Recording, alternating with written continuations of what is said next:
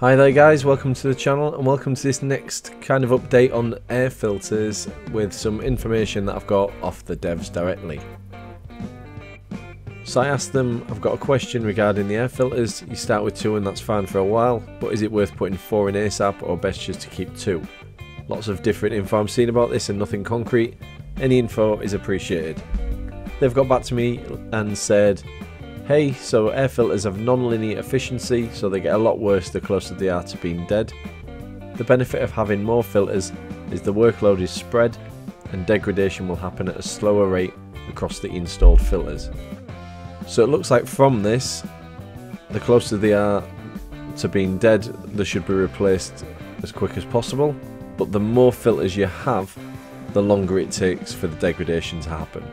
So it is best to put more in as soon as you can, and that will give you a bit more time to find some air filters.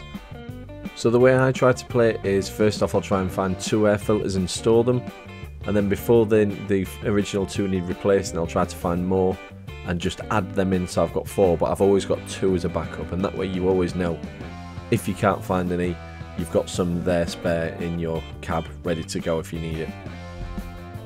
So I hope this video has helped you understand this a little bit more. If you've got any questions, put them in the comments below and I'll try my best to answer them. But yeah, please like, subscribe, and hope you enjoyed the video. See you in the next one. Bye bye.